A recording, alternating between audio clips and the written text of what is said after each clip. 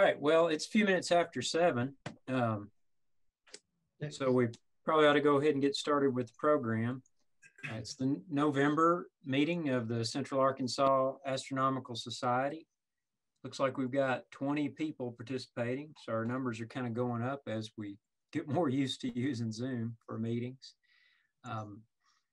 We generally don't carry out a lot of business at these meetings. We have presentations, usually from members, sometimes from guests, as we did at our last, I think it was our very last meeting, where we had some people from around the country join us and one give a presentation, which Bill Hartkopf gave a presentation. One of the things we usually do in November is announce nominations for officers. We elect officers at the December meeting, which is our annual club meeting. I don't have those ready yet. I still need to talk with Steve Block, who I haven't connected with, and trying to get his input on who we ought to nominate for offices. Steve is the immediate past president. Daryl as vice president, I as president, form the nominating committee and make a suggested slate to the club, and then we do take nominations from the floor. So within the next couple of days, I'll get that distributed to the club by electronic mail. And with that, we have 2 presentations tonight. One from Joe Musgrove, who's a pretty new member, just a few months in, I think, and he's hit the ground running. He's already been out and repaired the deck at the observatory and has volunteered to give the Constellation of the Month presentation on Orion this month.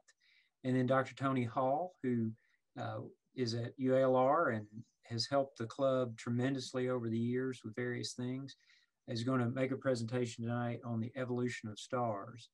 So Chris already turned over control of Zoom to Joe and Dr. Hall, so I will turn things over to you, Joe, and go ahead and give your presentation. Thank you very much for volunteering to do that. Well, great, and certainly enjoyed doing it, and hopefully we'll enjoy tonight. A couple of things. This is a video presentation, so you might notice, since this is going through Zoom, depending on your connection, there might be some lag in the video time, but shouldn't really affect the overall presentation. However, if anyone has any problems with it or wants to go look at it later, I've mailed the group just the YouTube video if you want to do that. Second thing before we get started, there was a slight typo in the script when I was getting the presentation ready. So you'll hear me say a couple of times Altanach, but it's actually, as everyone knows, Alnatak. So don't go looking for another star in Orion's belt.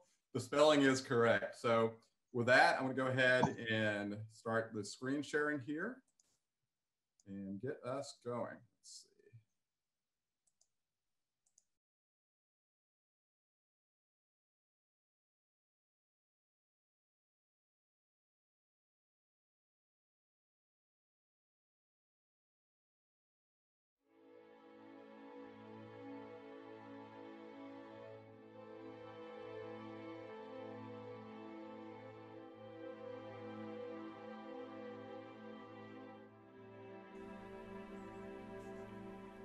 The Orion constellation, one of the most recognizable constellations in the night sky. The name was given to us by the ancient Greeks. Orion, the great hunter, born of Medusa's sister Uriel and Poseidon, god of the sea. But man has been observing Orion long before Greek mythology. Cave paintings as old as 35,000 years depict this hunter of the night sky. With a lineage of gods, some of you may be having second thoughts about leaving home and visiting the great hunter. Perhaps visitors are not welcome, but if you're curious like me, the journey is worth the risk. Perhaps Orion is proud of his treasures in the night sky and welcomes visitors to share in the wonders of the universe. But before starting a journey, it helps to know where one is going. So how do we find Orion? First, we must start our journey when Orion is home. As our journey is starting in North America, Orion is visible to us from late fall through early spring. Starting in late October, about an hour and a half after dark, look to the east and you will see Orion starting its climb over the horizon. eventually reaching its highest point in the southern sky. But with so many lights in the night sky, how does one recognize the Orion constellation? We are in luck. Orion is one of the most easily recognized constellations in the night sky. The most recognizable feature, and a good place to start, is to look for a group of 3 stars in a straight, almost horizontal line. This group of stars is called Orion's Belt. The star marking the left of Orion's Belt is called Altanach, a 1.88 magnitude star 800 light years from Earth. The middle of Orion's Belt is marked by Alnilam, a 1.69 magnitude star 1,342 light years from Earth. And finally we have Mintaka, a 2.49 magnitude star located just 916 light years from Earth, which marks the right side of Orion's Belt. If we look upward from Altanach, we can spot a red-orange star that marks Orion's right shoulder. This star is called Betelgeuse. Betelgeuse ranges in magnitude from 0 to 1.6 and is 642 light years from Earth. Looking south from Altanach, we can spot Saiph. Saiph is a 2.09 magnitude star, 720 light years from Earth. Looking upward from Mintaka, we see Bellatrix. Bellatrix is a 1.64 magnitude star, 244.6 light years from Earth. Looking south from Mintaka, we can spot Rigel.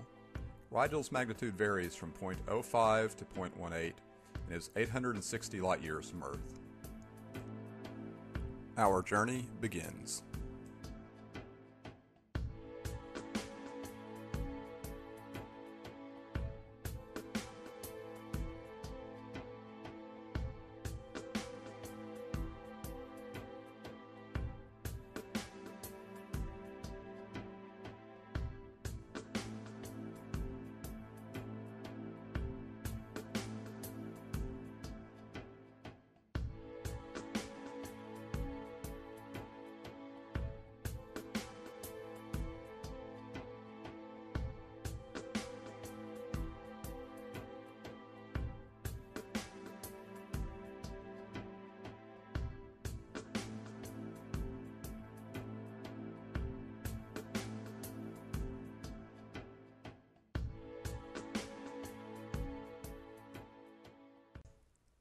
The first stop in our journey is Rigel, and as we approach, we see Rigel is more than a point of light in the night sky. Rigel is massive, a blue supergiant 21 times as massive as our own Sun and 79 times the diameter. If our Sun were the size of a dime, Rigel in comparison would be roughly the size of a volleyball. But as impressive as Rigel is, it has already moved off the main star sequence. Despite being a young object in our universe, 8 million years old by some estimates, Rigel has depleted its hydrogen and has entered the end-of-life phase. Sometime within the next million years, Rigel will go nova, ending its life as a black hole or neutron star. Our next stop is Betelgeuse, the red-orange star that marks the right shoulder of Orion. As we approach, we stand in awe. Even Rigel appears small compared to this massive red supergiant. Betelgeuse is 700 million miles in diameter and is 20 times more massive than our own Sun. If Rigel were the size of a baseball, by comparison, Betelgeuse would be the size of a beach ball. Our own Sun would be a mere speck compared to Betelgeuse. Betelgeuse is a cosmic example of living fast and dying young. A relatively young star, less than 10 million years old, Betelgeuse is a rebel. A renegade star that was ejected from its birthplace close to Orion's Belt. The star is estimated to be traveling at 30 kilometers a second and has created a bow shock 4 light years wide. But, despite all its attitude and show, Betelgeuse is a dying star. Sometime in the next 100,000 years, Betelgeuse will go up in a supernova, finally ending its life as a black hole or neutron star. In typical Betelgeuse style, it will make sure its death will not go unnoticed. The supernova will be visible from Earth, becoming the brightest object in the night sky, and even visible during the day for a time. Our next stop is M42, or commonly known as the Orion Nebula, 1,344 light-years from Earth. Located just below Orion's belt, it is the middle point of light on Orion's sword, a cosmic wonder made up of gas, dust, and stars. Unlike Betelgeuse and Rigel, which represent the end stages of life in our universe, Orion's nebula represents birth and a new beginning. Inside the high-density areas of nebulas, gas and dust come together to form bigger and bigger clumps. Eventually, these clumps collapse under the weight of their own gravitational attraction. During this collapse, if enough heat is generated in the core of the collapsing cloud, a protostar is formed. Many of these protostars will go on to form new stars. Around 700 stars in various stages of formation have been observed in the Orion Nebula. As we take a step back, we realize the Orion Nebula is just one part of what is known as the Orion Cloud Complex. This great complex extends throughout the entire Orion constellation and is home to other nebulas to include the famous Horsehead Nebula, the Flame Nebula, and Barnard's Loop. The time we have left on our journey is growing short. At least our perception of time aboard our spacecraft. But we still have time to visit two more wonders of the Orion constellation: Bellatrix, marking the left shoulder of Orion, and Saiph, marking the right knee of Orion.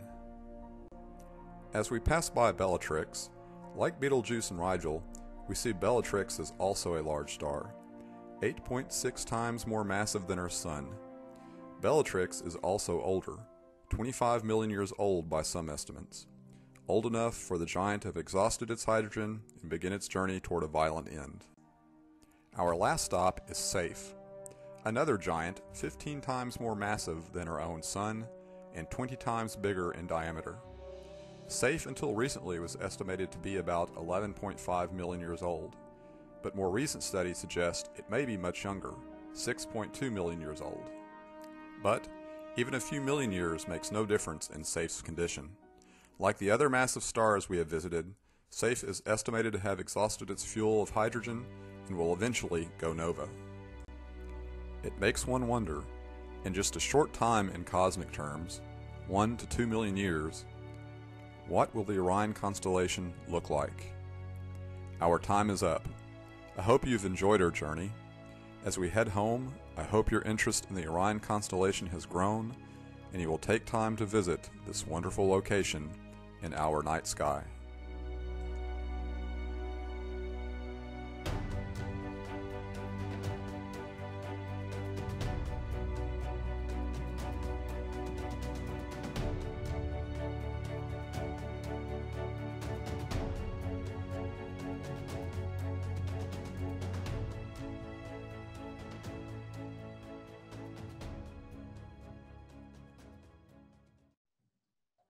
Okay, hopefully that came through. Everyone could see it, hear it okay? Nope. It sort of overwhelmed Zoom. Oh no, did it? It's an impressive production. I'll give you that, man. I tell you, that's the highest class constellation program I think we've ever had, at least when I've right, thanks.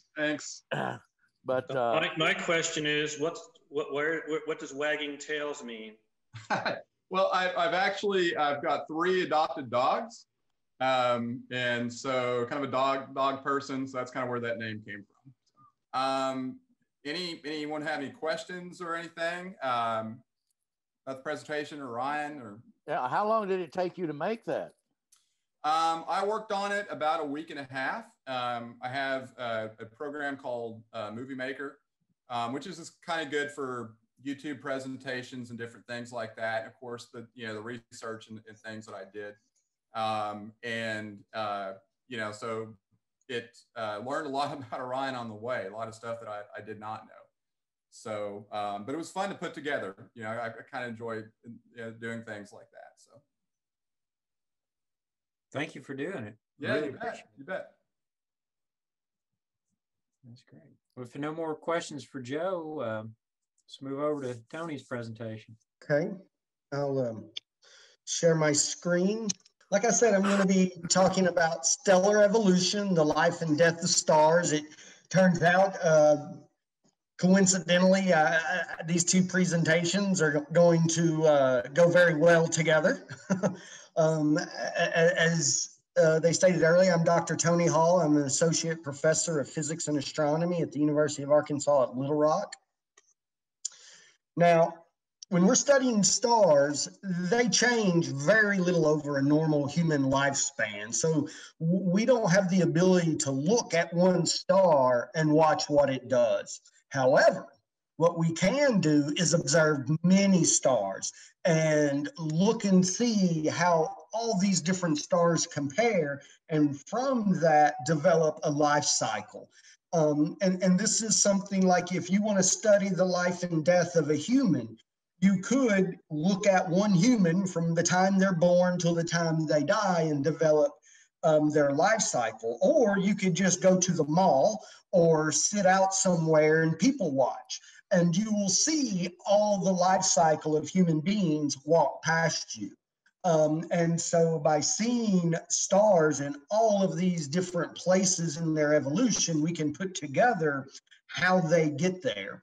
Not to mention, using computer modeling and stuff, we can actually kind of detail some of what happens in between. And here I have an HR diagram, which is an astronomer's main tool. And on there we can plot, I'm going to bring up a laser pointer right quick, I think. So can y'all see my laser pointer? Yes. Okay. So when we plot the temperature of a star versus its brightness, we see some patterns come out. One of those patterns is this big main line here called the main sequence. And it turns out that if you were to look at 100 stars, about 90 of them on average would lie on this main sequence. That's where stars spend 90% of their lifetime. So that's where you're going to find 90% of stars. And then we have stars that are giants. It turns out they're relatively cold, 3,000 to 5,000 Kelvin, but extremely bright, meaning they're very, very large. And down here, we have very hot stars, 10 to 30,000 Kelvin surface temperature, but virtually invisible, really, really dim. This is in solar luminosities. And that has to do with the fact that they're extremely tiny. Now, the primary factor that determines what a star will do as it lives and dies is its mass. Mass determines its lifetime and how it lives and how it dies. Now, if we look at the mass distribution of stars, we see that stable stars are between about 0.08 and 150 solar masses, although most stars lie between 0.2 and 2 solar masses. The vast majority of stars are relatively small. Nature finds it much easier to build a bunch of little things than one or two huge things. So most stars are relatively small. Now, there are things that limit the size of a star. It turns out that stars can't get much more than about 150 solar masses. I think there are about 3 or 4 that are known on the order of about 200 solar masses. So there's some detail in them that we aren't going to go over. But most stars, or at least population 3 stars, hydrogen stars, tend to be about 150 solar masses or smaller. That's because as they're being born, as they're developing, they get so hot, so bright, that after they get about 150 solar masses, they can actually blow other mass away from them. So it basically shines itself apart and blows any other mass away to basically self-limit their size. Now, there are stars that go down to 1% the mass of our sun, to about 0.08 solar masses. But those aren't very stable. They're brown dwarfs. They have limited fusion. They kind of go on and off. They're very cool, very long lived, but they're not what we would consider very stable stars. And any star less than about 1% the mass of our sun is essentially a planet. It just cannot sustain any kind of fusion process. It can get hot from gravitational collapse, but it doesn't get hot enough to sustain fusion reactions. Now, just for some size comparisons, I showed you some of the mass ranges out there, but just for some size comparisons, in number 1 here, we see Mercury, Mars, Venus, and Earth. And if we kind of scale Earth down and put it here, we see Neptune, Uranus, Saturn, and Jupiter next to them for some size comparison. And then if we take Jupiter and put it on this scale, we see some stars in comparison. And this is the relative size of our sun, and there's Sirius. If we were to make Sirius this size, then we can see some of our other stars, Pollux, Arcturus, Aldebaran. Again, scaling Aldebaran down to right here, we can start to see the relative size of other stars. There's Rigel, Antares, Betelgeuse. Coming down here, we see some of the, I think this Canis Majoris is the largest star, not necessarily largest mass star, but largest physical size star that we've discovered. But you can kind of see the range there of star sizes. Here's our sun next to Sirius, and they get dwarfed at every step here. So there is a large range in star sizes as there are in star masses. Now, to begin with, most stars begin their life very, very similar. They begin as a big gas cloud, but out in the universe, most gas clouds are cool and very thin. They're very spread out. And because of that, gravity just isn't that strong, and gravity can't pull that mass together. Even though it's relatively cold, not moving a lot, everything is just so spread out, gravity just can't pull it in. But if some other process happens, maybe a nearby supernova, more often than not, it is a young, hot, bright ultraviolet star giving off so much energy, it can actually push this gas into dense regions. And we see this is the Eagle Nebula over here. And this is a cavity that we see. And this is, if I were to take a basketball and basically lop off a little piece of it and peer inside the basketball, that's what the Eagle Nebula is like. And inside the basketball, we see these as these pink stars here are these hot ultraviolet stars that are generating so much energy, they actually push this dust cloud. And that makes the clouds of gas more dense, which allows gravity to start taking over and start collapsing it down. And if you notice right here in our Eagle Nebula, this region right here is blown up in this photograph, the pillars of creation. And what will happen is light will push on this gas. And anywhere the gas isn't very dense, it just gets blown away. We can think about this if you sprinkle a little bit of sand on a tabletop and blow it.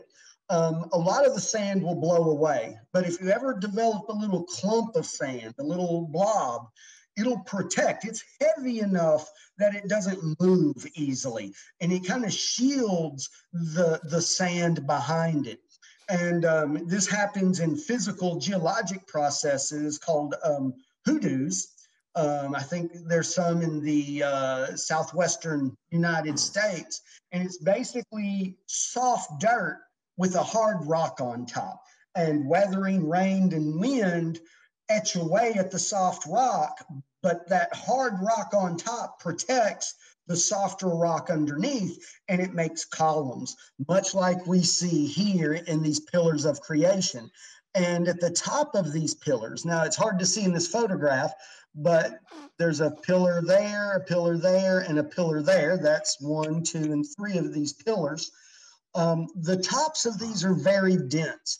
And next to them in this region, the gas cloud has been blown away, but this dense region has been left behind. And those form eggs, evaporating gaseous globules. And they're basically very dense regions where gravity has taken over and is holding this mass together, preventing from further evaporation, erosion. And gravity starts to collapse it. And you can see some of these forming, especially if you blow up these pillars of creation. You can see regions where these little stars are starting to pop out at the edges. And you can see some of these regions. I mean, if you blow up these regions, you can see the very tips of some of these are starting to glow. And that's that protostar starting to pop out. And so these stars form out of these huge gas clouds. And this is one huge gas cloud. And just this one region right here is forming all of these different stars. Now, Tony, the Eagle Nebula is about, yes. What's the E stand for in eggs? Eggs, evaporating. Okay. Evaporating gaseous globules. And it's basically the star, the protostar, basically starts to blow away the envelope, and basically it's like the chicken breaking its eggshell out, and so gravity makes the egg, but then the protostar inside the egg essentially evaporates the shell, leaving the star behind so that it's visible then. It's very hard to see forming stars because they're usually encased in that cocoon, that shell of gas that's held there by gravity. But the protostar can't blow it away until it gets strong enough, hot enough, and emits enough light. And so a single gas cloud can form many, many stars. Large groups, star clusters, can form out of these large clouds as well. And this pillars of creation are one of these stellar nurseries. And we see more in this. This is one of the pillars here. And this whole region around there is just one large star forming region. Now, the Eagle Nebula is about 50 by 70 light years. So this is an immense region of space. Our next closest star is 4 light years. So you can imagine there's going to be a lot of stars formed in this general region. I'm going to start with the evolution of low mass stars. And like I said, they can start out from an interstellar cloud. Something pushes it, makes it get enough density that gravity can take over and start to collapse it. And as gravity collapses it, these newly forming protostars quite often emit these bipolar flows. And that's because when something is falling in and orbiting, it is most energetically favorable to leave out the poles. Things don't want to try to leave out the disk. It's just not easy, but it's a lot easier to be emitted out of the poles. We see that with black holes, accretion disks, neutron stars. That is just a physically, energetically favorable way to leave a system. And of course, once these stars get big enough and hot enough, they can initiate helium fusion in their cores. They can actually smash not helium fusion, hydrogen fusion, smash 4 hydrogens together to give rise to 1 helium atom. And the release of that energy is what powers our sun and holds it stable in a hydrostatic equilibrium. Now, eventually that stops. Eventually the core, where it's hot enough and dense enough to fuse hydrogen, the hydrogen runs out. And so now I have a helium core that's collapsing. And of course, when gas falls, it speeds up. And in physics, we call that getting hotter. And so as the gases warm up as they fall, this helium core gets hotter and hotter, which causes the hydrogen above it to ignite. So instead of having, say, a main sequence star like our sun is burning just hydrogen, a giant star can actually burn hydrogen and have a hot helium core that's collapsing, giving off radiation. Now, eventually, the helium will ignite. It gets close enough, it gets hot enough, gets dense enough that helium ignites. And I kind of form a new quasi-stable star. For ours, it will be a yellow giant because it'll have a helium fusing core and a hydrogen fusing shell that's generating the energy to hold up the outer layers. But because it's fusing in the core, it is quasi-stable. As long as a core has as long as a star has fusion in its core, it is somewhat stable. But eventually that runs out. And when that runs out, our star starts to look like this in the center. I have this huge shell of hydrogen gas. And inside of that, I have a ring where hydrogen is fusing into helium. And that helium falls into a region where it's hot enough that helium fuses to form carbon. And for our sun, this is about where our sun will stop. It deposits that carbon into a core. And of course, since it's not strong enough or hot enough to fuse carbon, that carbon's collapsing, warming up. So I have a hot core, I have helium fusion, I have hydrogen fusion. All of that is producing energy. All of that is blowing out on these outer layers. And it causes those outer layers to actually start pushing out. So after what we call the red giant phase, where I have all of these different layers burning inside or fusing inside of my star, those outer layers can get pushed on so much by all the engines on the inside that it actually pushes the outer layers of the star off. That hydrogen shell actually gets pushed off of the star. The star is so big that gravity just has a hard time holding on to those outer layers because it's just so spread out.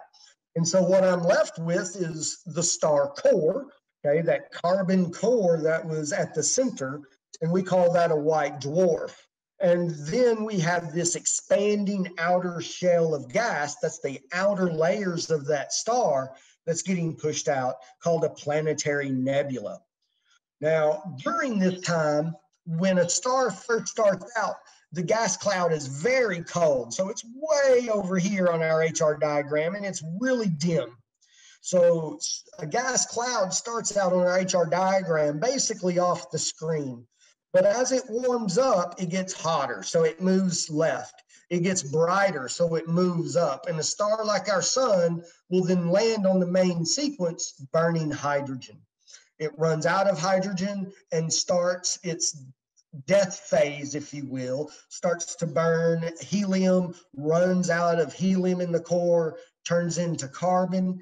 And during that phase, our sun gets colder, moves back to the right, but gets brighter because it gets bigger. So it moves diagonally up into a red giant.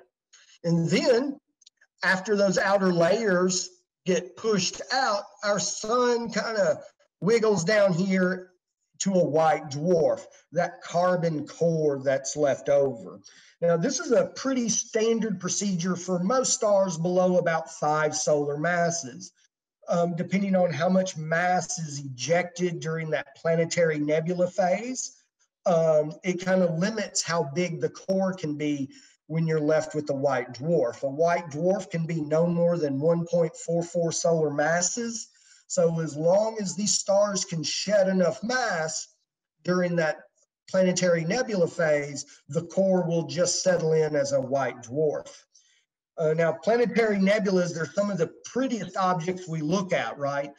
Here's a sample of a few of them: Cat's Eye Nebula, the Helix, Ring, Butterfly, Glowing Eye Nebula. All these are planetary nebulae, and quite a few of these, you can see that central core left over.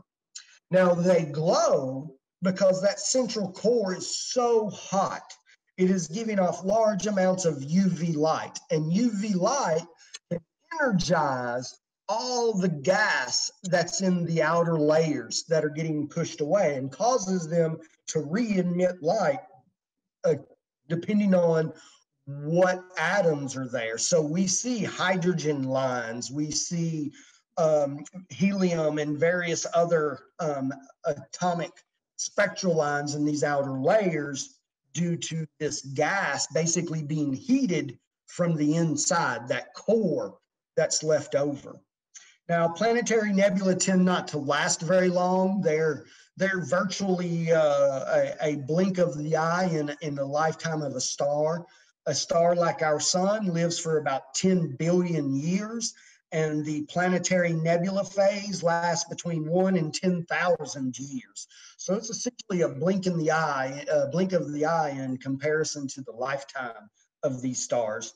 The red giant phases, a little longer, can last anywhere from 100 million years when we're in that semi-quasi-stable helium-burning core phase, to just 100,000 years as it's going through those red giant phases as those outer layers are getting pushed out. Now, next, we're going to deal with massive stars, stars bigger than about 5 solar masses. In these stars, they tend not to be able to shed enough mass to keep the white dwarf where it is. Now, the bigger a star starts, the bigger the white dwarf is. And as hydrogen fuses into helium, helium fuses into carbon. If my star is a little bigger, it can fuse carbon into oxygen. If my star is a little bigger, it can actually fuse oxygen into neon, I think.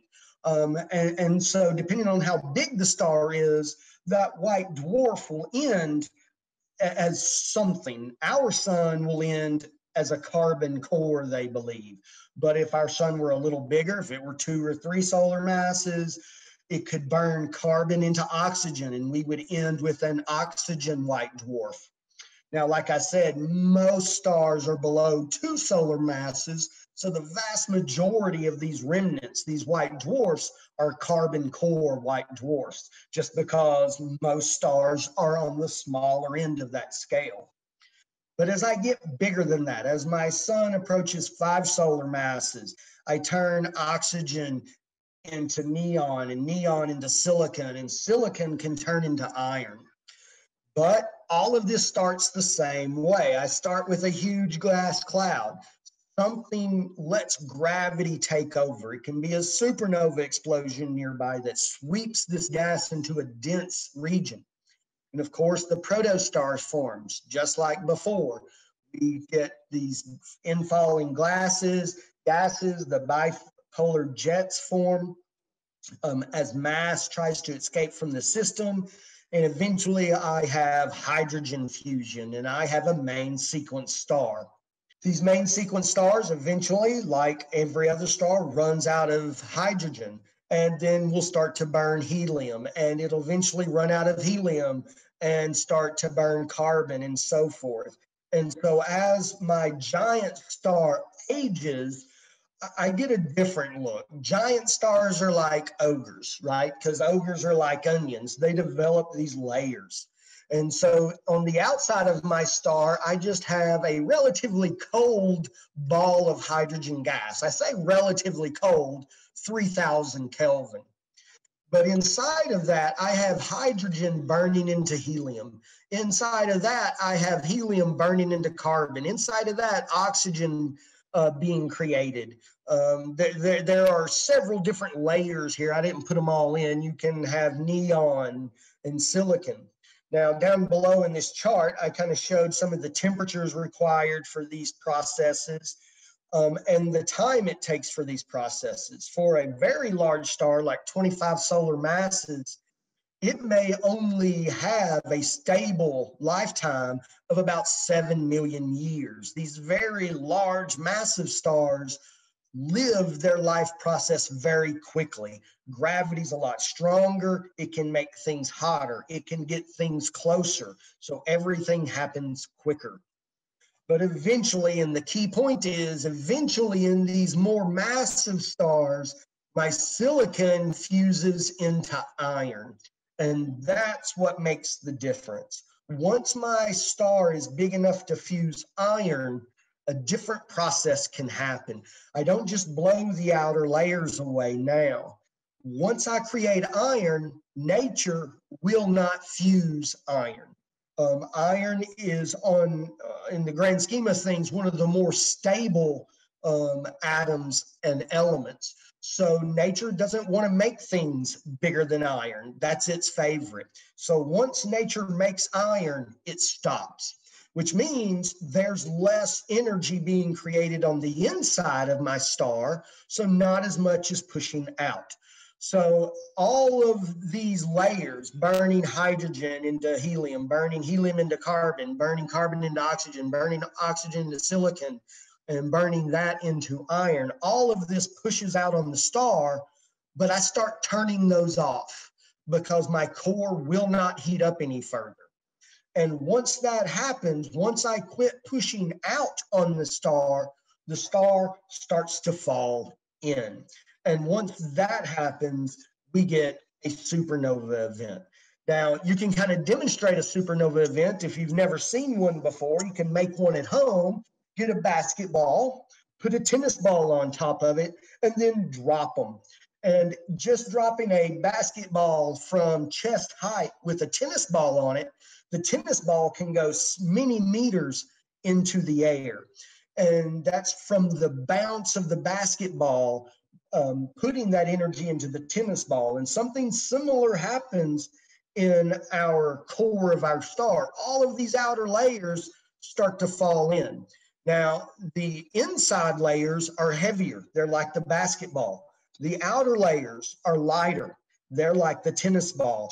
And when they come in and fall and hit that iron core, the iron core is like the floor. And these heavy inner layers bounce off the floor and throw all of that energy into those lighter outer layers. And all of these outer layers go rushing out at really high speeds. And that's what we call our supernova. Now, depending on the exact processes, the mass of these stars, they can turn into either a neutron star or a black hole. I said the mass limit for a white dwarf is 1.44 solar masses, the Chandrasekhar limit. The mass limit for a neutron star black hole is a little less well known. There's a lot more that goes into that. But neutron stars can't be more than about 4 solar masses. Any larger than that, they would form a black hole. So depending on how much mass is ejected during the supernova, that'll tell us what we're left with after this explosion.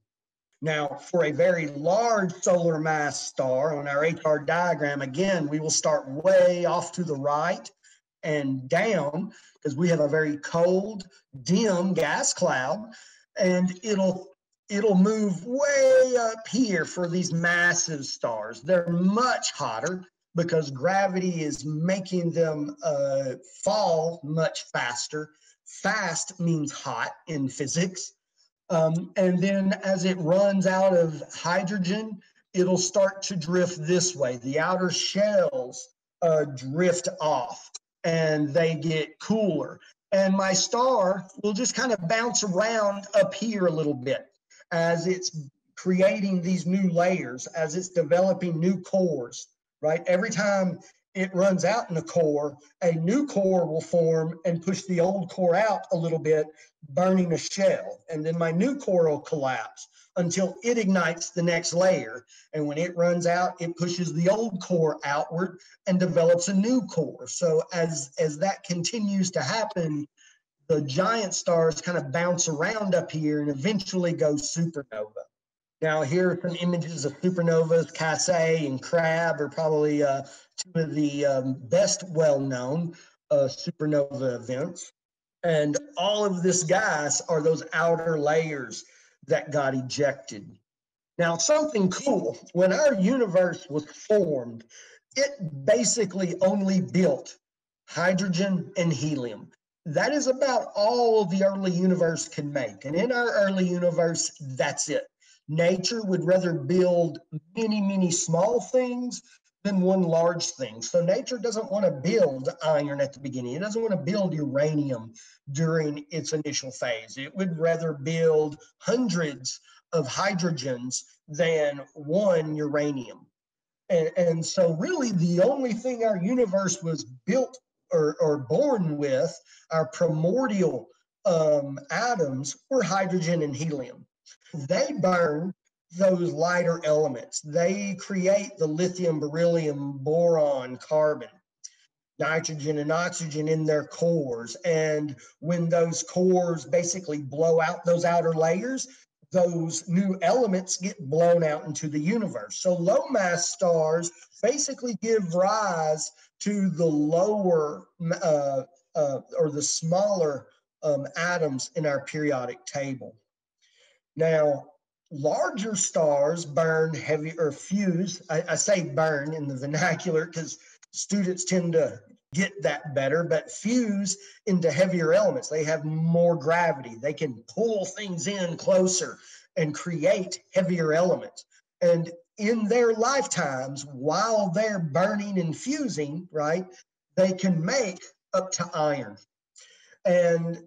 And so these high mass stars during their lifetime can make elements up to iron.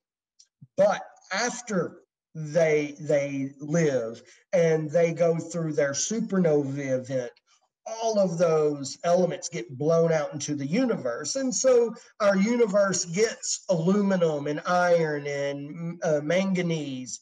These are all generated in the high mass stars, but blown out into the universe during a supernova event. Now, everything bigger than iron, however, cannot be created in a star. A star will not create anything larger than iron. If it tried to create something larger than iron, it would actually cool itself off and prevent it from trying to make anything else. So it's a self-regulating process. If you could make something bigger than iron, you shut the process down so you can't make anything bigger than iron.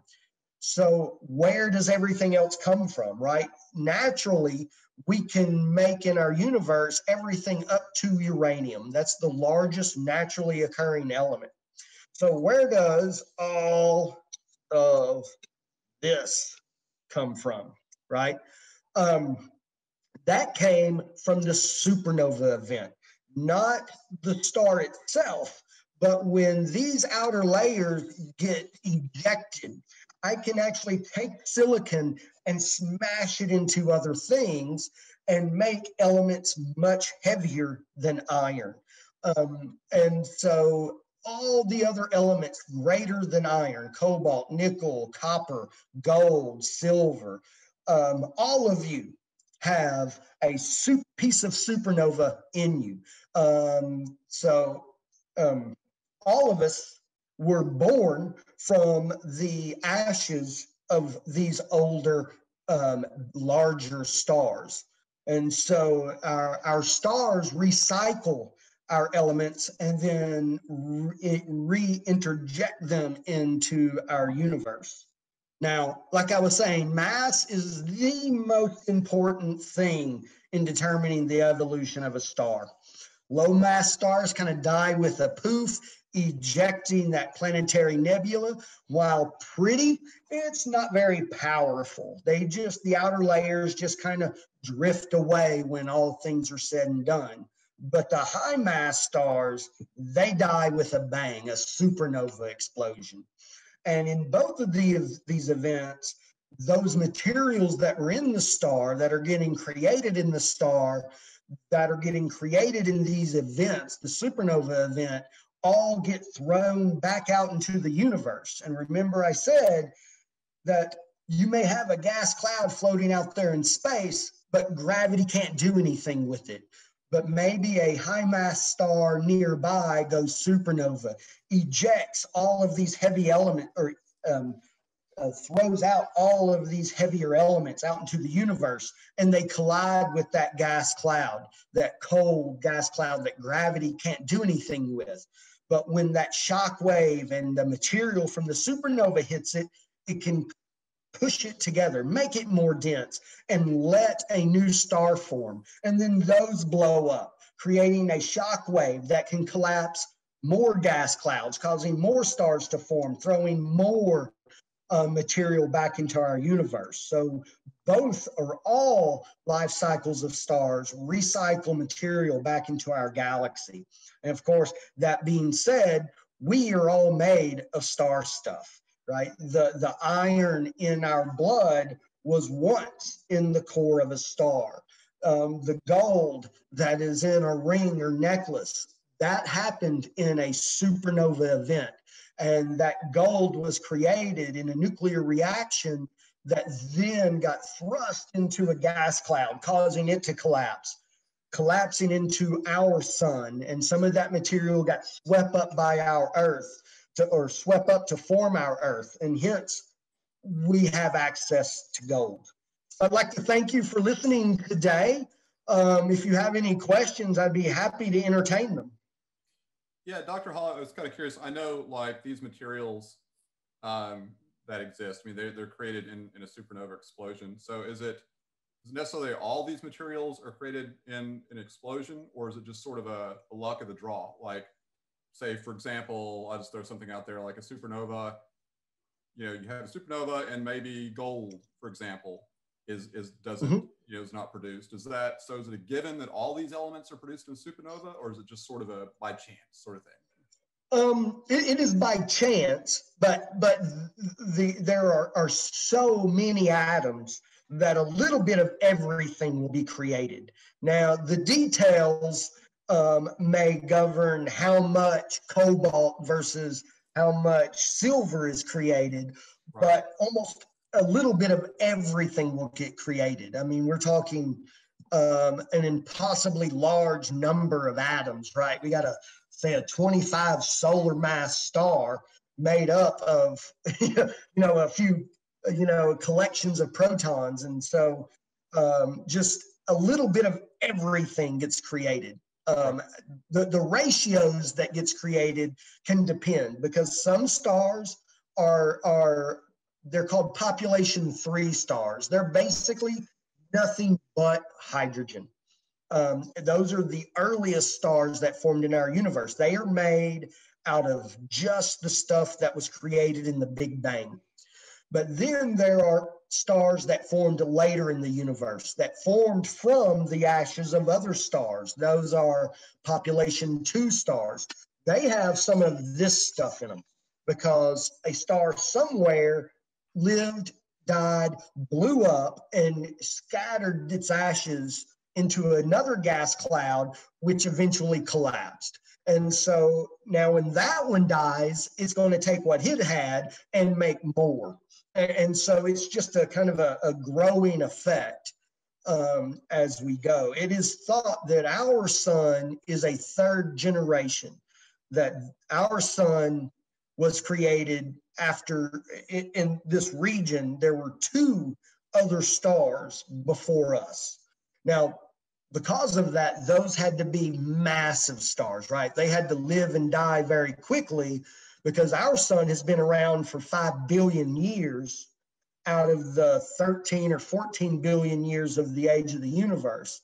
So there couldn't have, that star had to be big so that it could live and die, throw out its ashes, have another star live and die, throw out its ashes, so that now our sun is starting to live. And we gather this from the amount of iron and gold, the amount of higher or heavier elements gives us a clue on how long we would have had to have been here in order to gather that much stuff.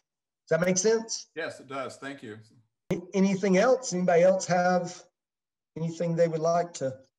That was a great presentation, Dr. Hall. You know, I've seen similar stories in different places, but I've always felt there were big gaps left that that weren't filled in for me. You filled them all in. Well, thank you. Yeah, I really enjoyed the presentation.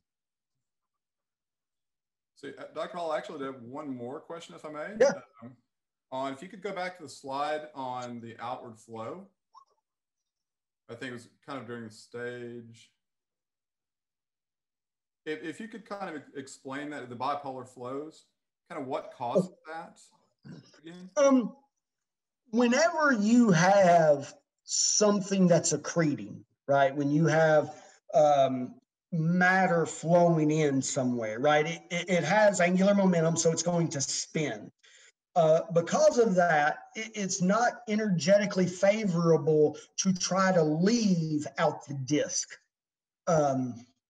of those. And I don't know that I could go into the heavy physics. Oh, no. But Yeah. it is energetically more favorable not to try to leave along the plane of rotation.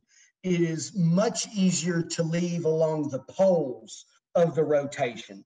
Okay. And I don't know that I know the whole details of that, but that is more of a consequence of just the way things rotate. That's not really the way anything to do with stars. That's just a generic physical process. If I wanted to move away from something and I'm rotating about it, it's easier to go out the plane. It's easier, where the plane, the accretion disk, it's easier to leave perpendicular to the accretion disk. And so that's where those bipolar flows come from. Material, as it speeds up, falling in to the star, starts spinning at high rates of speed and basically just spirals out the poles. Okay, I got you. All right. Anything else? If not, I'll turn it back over. Well, thank you. We've had two great presentations. Joe, really enjoyed your video, and the link has been sent out. And Dr. Hall, thank you very much for your presentation. And with that, we'll close out, and we'll see you in December for our annual meeting that most likely will be in this format. So thanks, everybody.